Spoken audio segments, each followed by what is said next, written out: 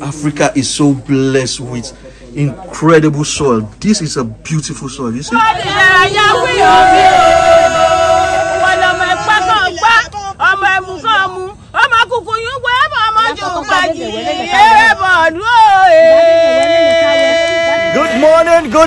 Good morning, everyone. Right now, I'm in front of the palace of In Emure Kingdom. And today is a D-Day. You can see everyone is getting ready. The tent is outside here, and inside there they are preparing some nice food. And yam, I heard the breakfast is gonna be yam and garden egg. So I don't know if we're gonna eat outside now or we're gonna go inside to meet the queen to eat in the palace. But I'm gonna show you some yams right now. There are loads of yam, and they've been cooking yam all this while, and the place is still full, like loads of yams. Let's go inside. Let me show you guys. So this truck just came to drop some yams. Those are the yams. You can see them carrying it. They are taking it to that side for cooking. Johnson is still what I don't know. Timmy, how are you doing? Are you ready for today? Now that is the bank where the yam is kept. Look at this. Look at how big these yams are, man. I told you yesterday they had to give those kids some small yams so that it won't be too heavy for them. Look at the size of this yam. Look at the size of this yam. Look at the size of this one too. And this, you see how long these ones are? Crazy long. This is farming in Nigeria. It cannot just get better than this. You know, Africa is so blessed with incredible soil. This is a beautiful soil, you see? And here are the palm oils. And look at yams, man. Look at this. Check this out. Boom. Loads of yams. How do you feel about this yam? It's too much. It's too much. You know, they've been cooking this since yesterday. Yeah. They prepared lots of pounded yam with this. And now there's still much. Like, come on. Where are these yam coming from? How many acres of land do they have? And I believe the farmers, when you harvest your yam, you bring it down. This is beautiful. Totally beautiful. Look at the size of this yam. This is incredibly big. Oh my god. This is big, man. Dude. Another truck is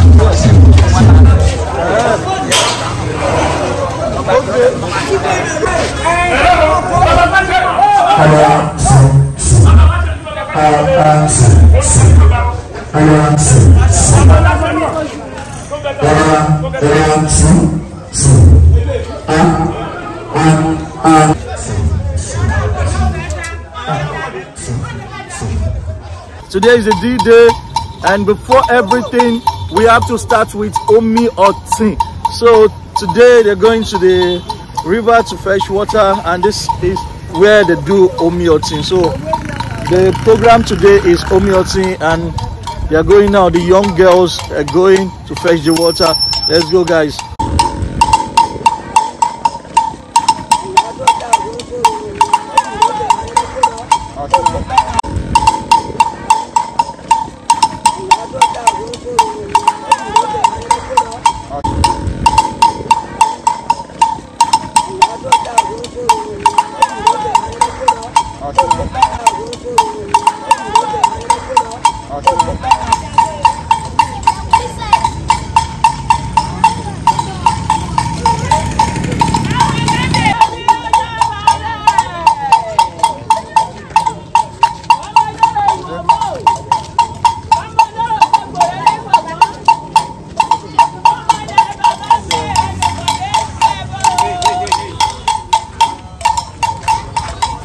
Here.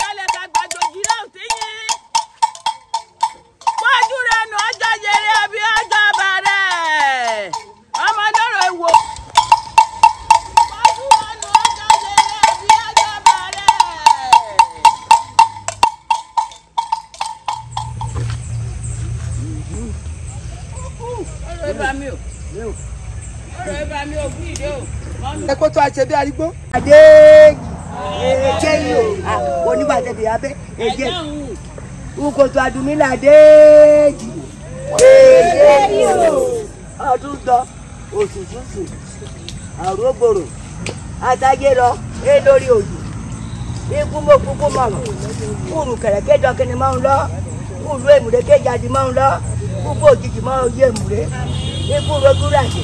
Wọ́n ìsọdún bẹ́ẹ̀. Ó jẹ́ bàrà kan tó jẹ́ iwájú kọ́mọ̀ ṣe ń wù ú. Ìyá kékeré àgbé ọmọ ọ̀dọ́ rẹ̀. Fún bó ṣe á o. Ìyá ọmọ gbẹ́rẹ́ àná ọkọ̀ ẹ̀yìn tùkúrù kọ́ àmọ̀ gbé hàn. Ní kéwékéwé mo kó hàn. Ṣé jàgbàjàgbà mọ̀ ṣàn án lọ. Èmi náà mo jẹ́bọ̀ ọmọ parí ọ̀dà gbogbo ọ̀tún lérí mi o. Ogun mọ̀ dàdé bùrẹ́. Láború kò dìjì. Láború mo bonú kú o. Ẹ̀rọ akẹ́yìn gàkadà kọ́ mọ̀ jáàmù. Ẹ̀rọ alọ́mọ̀tò ìmúre kọ́ mọ̀ jáàmù. Ẹ̀rọ náà ọmọ orí ọba kàásídé. Kàìrántì rẹ̀ ọdọọdún lòrè. Ọjọ́ bàrà kò ṣe síwájú kẹ́hìn o. Mo jẹun mi o. Mo jẹun mi o. Lẹ́jọ́ ọmọdé àná pé ó náà ti ní ìtùkúrú gbọ́ ọmọ gbé o. Lórí ọtún òkè o. Ìdá mi káàbọ̀ o. Mo sì ti dá mi gbọ́ o. Ẹsẹ̀ mi náà kó ti mi ní mú rẹ̀. Ọmọ mi lónìí àgbẹ̀dẹ́ tí mo gbé màá lóyún ọ̀sẹ̀ ní màá yá kọ́ ọ́n. Ṣé wọ́n ẹ̀fọ́ bẹ́ẹ̀ ló wà jọ̀dún kó ti máa kọ́ ọ́n. Mo ti mi délé tó kúrò. Mo yá ọdẹ yìí o. Ògbèrè kọ́ ọ̀yẹ́ lọ́jọ́ mi. Ọmọ lẹ́rọ èwo mọ́. Ògbèrè kọ́ ọ̀gbọ́n. Àjòjì mẹ́fà ó jájá kì í yá ọmọ. Èwùkọ́ lálùfẹ́ o. Wọ́n bá ti já wọn lọ́nà ilé kíkọ́ máa rìn o. Ọ̀nà bàbá ti wí kí mi má yà mí rẹ̀. Wọ́n ti dára yá wí òbí o. Wọ́n lọ́mọ ẹ̀pá kan gbá. Ọmọ ẹ̀mú kan mú. Ọmọ kùkù yín gbé ọmọ jù pàjì. Eré bọ̀ọ̀lù òye.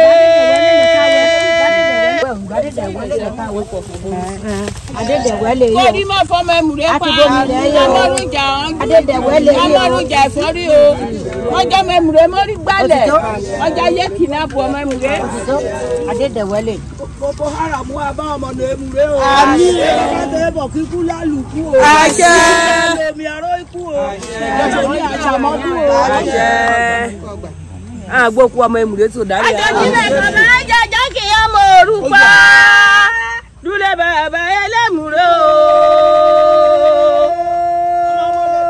Ọmọ òkókó ọmọ kákánù kọ̀ọ̀kẹ́ ẹ̀mùrẹ́ ti. Ọmọ ọmọlẹ̀ kó bí wọ́n. Orí ẹgbẹ́ ní ìbọn yìí ní sọ́kùn. Akẹ́kọ̀ọ́ nù kọ̀ọ̀kẹ́ ẹ̀mùrẹ́ ti dà. Ọ̀pọ̀ ọ̀rọ̀ yẹ kó ta bá ní kàṣá. A máa ṣọ̀rọ̀ mẹ́mùrẹ́ lóṣù bọ́kọ́. Ó ṣòro mọ̀rí ẹgbẹ́ balẹ̀ ọ̀dùn mọ́tò. Dúlé bàbá ọjọ́ ẹlẹ́ṣàbí o. Èmi ni mo mẹ́yìn tèmi sọ́ọ̀dìdì. Ó mú tẹ́wọ́ lọ́wọ́ rẹ̀ jẹun epo. Èmo náà wá kí mímú tèmi pò. Kéré èmi o. Ọmọ ṣẹ̀báyé ẹlẹ́ lámọ̀já òfẹ́fẹ́ nínú. Ní òkè òdìnnú Adégún sẹ́ẹ̀nù tẹ̀wú. Ọ̀rọ̀ bàbá ọyẹ́ ẹlẹ́ṣàbí o. Àdùkúrí lọ́gọ́rọ́ ṣèkórí ọ̀gbẹ́ tán. Ọ̀rọ̀ ṣàpàlà kí omi abẹ tán. Ọ̀rẹ́ orí ọ̀pàlà kí omi abẹ tán. Ajá owó ọ̀fẹ́fẹ́ o. Ọ̀nà ọ̀rọ̀ ìpàlà kí omi abẹ tán. Lúlẹ̀ bàbá oyè láṣàjẹ́ ẹ̀kọ́ o.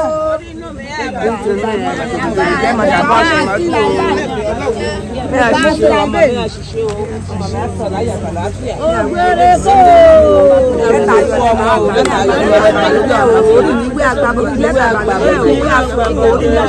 Èrù ọba ni mo bá. Ẹlẹ́mùrẹ́ o. Èrù ọba ni mo bá. Kábíyèsí o. Èrù ọba ni mo bá. Ẹlẹ́mùrẹ́ o. Èrù ọba ni mo bá. Ó ṣe gẹ́gẹ́ lẹ́kí ló dá.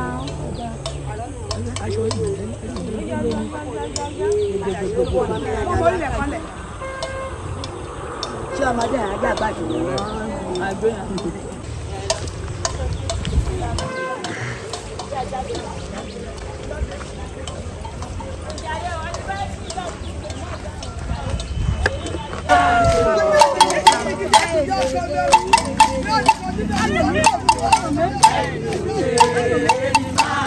Thank you.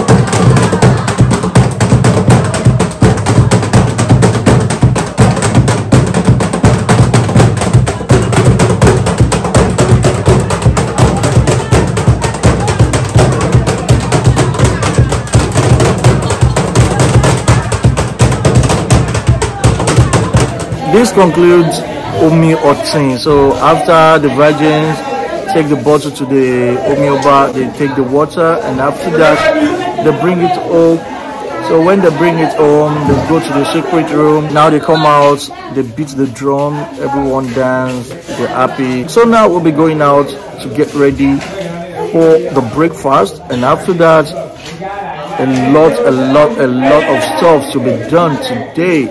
I can't wait to experience everything. I don't know how it's gonna go, but definitely it's gonna be awesome. It has been awesome so far. So thank you so much for watching. Don't forget to like, subscribe, share. I'm gonna see you in another video. Have a wonderful day. Bye.